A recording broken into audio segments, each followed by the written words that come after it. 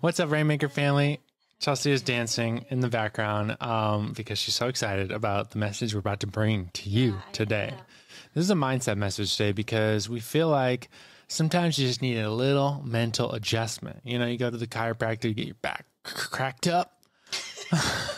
So you get your back cracked up, and sometimes you need your mind cracked open to new possibilities and new realities for you. So that's what we're about to talk about today. Something we've been currently just kind of battling through. And we feel like this quote we bring up a lot on this show is, you know, what you carry will be reflected in those you lead. So if you're listening to this show, you know, there's something we carry that you are drawn to, you resonate with, you want in your life. And that's the goal with the show, that we can give that to you in bite-sized chunks. Actually, you can see some ROI, some return on investment of your time. We know your time is super valuable, and you just listening to the show, we just want to thank you for that. And we hope that you see amazing results in your life just from tuning into the show here and there.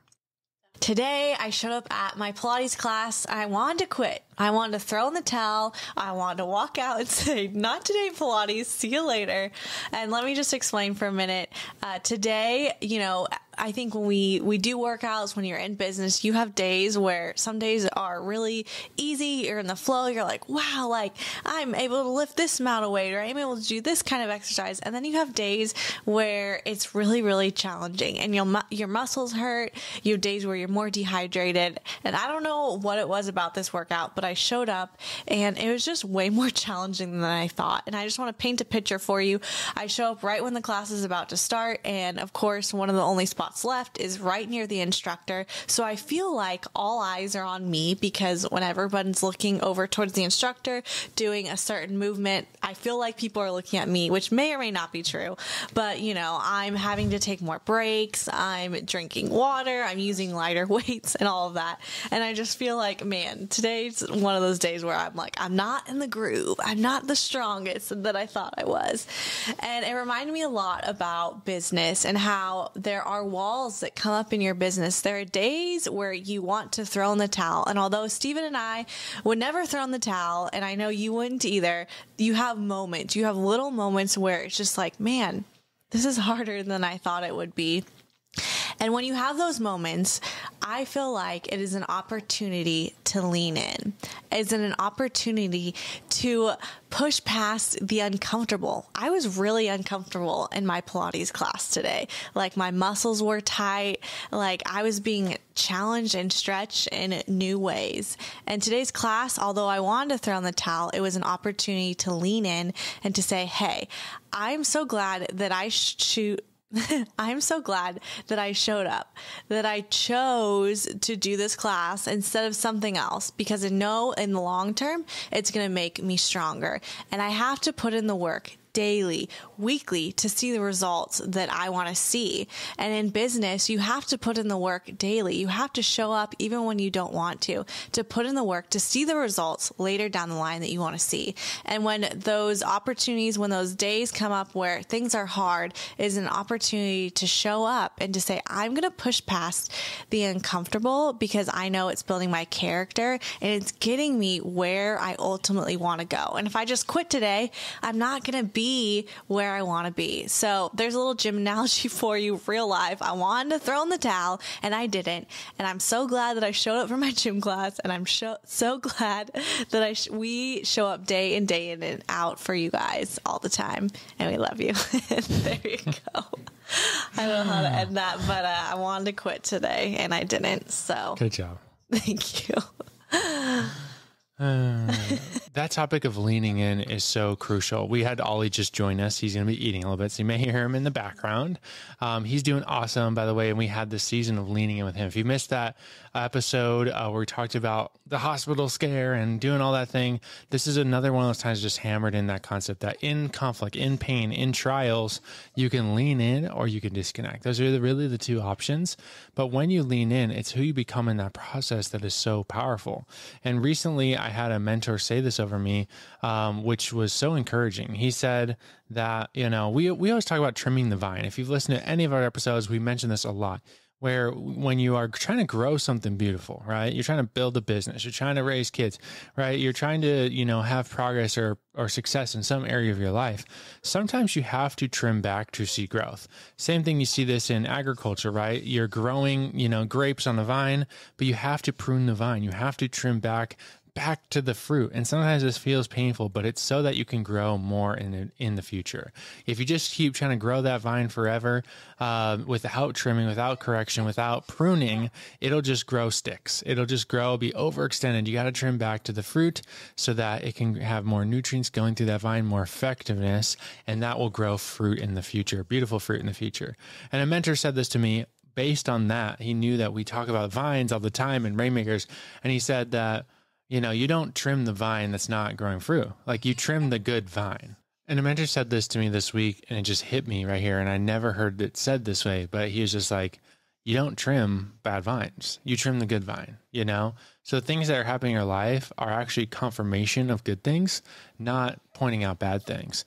He said, what you feel like is wrong with you is actually what's right with you. The things you feel like are going not the way you hoped is actually what is required for you to go through for you to have the breakthrough that you're desiring.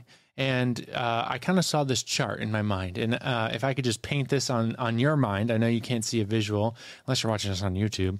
But if you could see almost like a stock chart, right? A stock chart, you can see the line going up, the price going up, and it comes down and it goes up.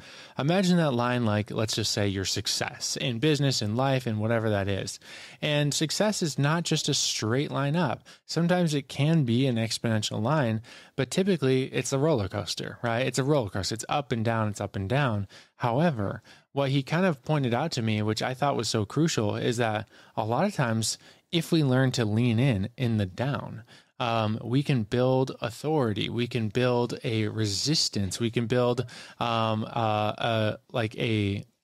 we can build a bounce point, basically. So if you could see your line of success going up, let's say with your business, right? You get to the mountaintop and everything is going really well in certain area with your business, right? And it might not be where you wanted to go. It might not be your long-term goal of where you eventually want to go, but it feels like, wow, this is a new high. Right? That's not where this stuff happens. That's not where the deep work happens. That's actually going to take you to the next level. A lot of times what will happen is you'll come down just a little bit off that mountain, and in the valley is where this stuff happens. And Chelsea and I have been through this multiple times in our business, and we're just saying this as a reminder to ourselves and a reminder to anyone else in that season right now. If you're feeling like you're in that kind of valley season, who you become in that process is actually what sets you up for the next breakthrough. It's actually what allows you to break through the ceiling of that all-time high of whatever that last mountaintop was and go to the next even higher mountaintop. But the really cool thing that this mentor pointed out to me is that if you can do that, you can lean in those low seasons. You can go internal. You can have the hard conversations. You can learn about yourself and what it's going to take to grow in that area to have that breakthrough, right? If you do that, which if you're listening to this podcast, you're probably doing this. You're probably doing this in many areas of your business. You're going to have that breakthrough. But then anytime you're going to have another value in your life, because again, it's not a straight line up, you typically will never go below where you were previously. Okay, so just to give let's just make it really real as a monetary example. Let's say you grow your business to $1 million a year, okay? And that's your mountaintop. Then you have, a lull in the business, and it comes down to, let's say, 500K, okay? Just imagine this line, up to $1 million, down to 500K. You do the work that it takes to get to multiple seven figures in your business. Then you break through. Now you're doing 5 million a year, okay? You break through exponential again. You break through that $1 million, which is the height, okay? And let's say you go up to 2 million. Okay, it's not making it as drastic. Okay, so you go up to 1 million, down to 500, then you break through the 2 million. When you come back down on the next valley, because this is a process of learning about yourself and growing, who do you need to become to go to the next level? That next valley will be at 1 million.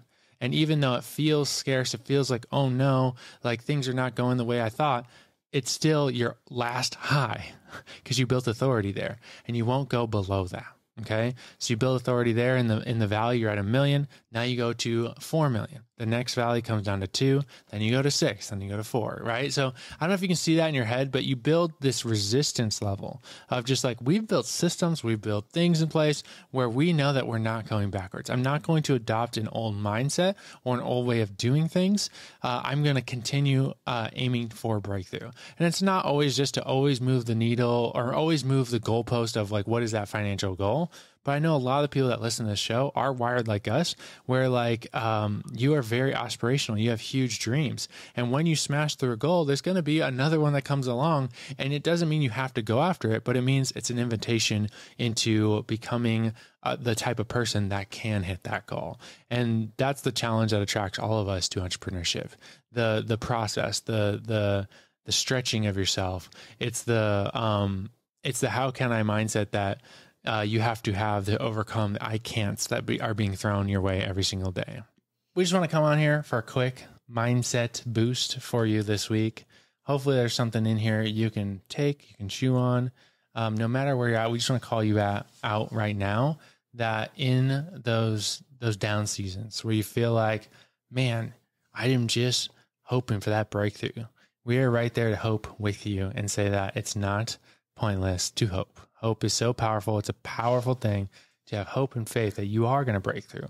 And the things you are going through now are things that are preparing you for the breakthrough. The thing I was telling the mastermind this week was it feels like kind of a restriction season for some people, like where you feel like almost like it's like you have so much potential. Like I almost see it like a runner who has like so much potential to sprint, but he actually just has a few chains holding him back. And he's just pushing and pushing against those chains. And he knows that he has so much potential to run down this track, but the chains are still there. And there's still something there, I feel like, in this season in some people's lives that has a little bit of that resistance. But in the pushing and just even still hoping, instead of like the runner who's just like, he sees the chain and he just lays down and gives up, right? Instead of that person, this runner is really leaning against the chains. He's really pushing every single day, and he's actually growing strength. Right? Actually growing strength. And one day he will have the strength because of what he went through and pushing against the resistance to break those chains and to fly. And so I just want to call that out in you. If that's resonating with you in the season, take a hold of it. Be encouraged that you are taking steps in the right direction. You are building strength for your next breakthrough. And if you are, in one of these seasons where you feel like numbers are down or emotions are down or whatever's down in your life, look back at your history. And that'll also build your faith to say like, yes, I feel like I'm down now, but I'm still at a previous mountaintop, a previous thing I overcame in. And I will not go backwards. I will not go backwards. Thanks for listening to another episode of the Rainmaker Family Show. If that resonated with you, if you want to encourage another business owner, make sure to share this link with a friend, and we'll see you next time on the Rainmaker Family Show. Bye, guys. Thanks for listening to another episode of the Rainmaker Family Show. Hey, if you are not a part of our Rainmaker Mastermind, we have a new opportunity for you to book a strategy call with one of our coaches. If you want to do that, go to makeItRainMama.com/podcast. That's mama, MOMMA. MakeItRainMama.com/podcast. And you can check out the case study of our Rainmaker program, as well as book a one-on-one strategy call with one of our coaches.